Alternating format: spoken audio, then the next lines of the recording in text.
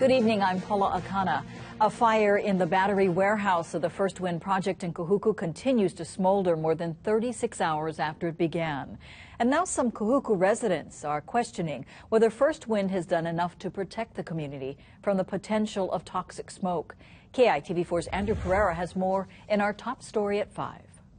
Kahuku resident Kent Fonoimawana shot this video at the height of the fire. Good-sized fire going off up in Kahuku right below our turbine. That doesn't look like healthy smoke.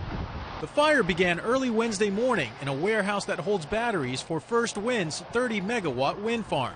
The fire made the warehouse unstable, and it's likely the smoke contained toxic chemicals, so firefighters allowed the building to burn. It probably included the casing of some of the batteries, which now releases the content, and these are lead cell batteries, so it's an acid base. The sheer amount of potentially toxic smoke has Fonoimawana and other Kahuku residents concerned.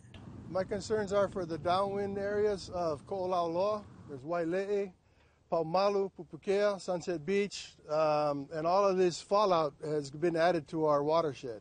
Robert Nozawa of Nozawa Farm says the plume looked frightening. What's the concern if there had been no wind or if the wind was a different direction? I would definitely evacuate, yeah. Just out of personal concern. If the smoke had blown toward Kahuku, the fire department says it's highly speculative whether evacuations would have been ordered. That's a science-based question that really is difficult to answer without having a lot more time to process it in terms of using tools to model the plume. Firefighters used a dry chemical to control the blaze, but only after HECO delivered 1,000 pounds to First Wind.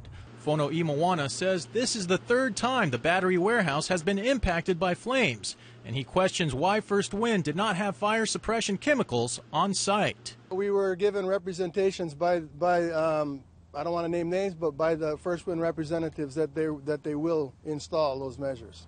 Andrew Pereira, KITV4 News.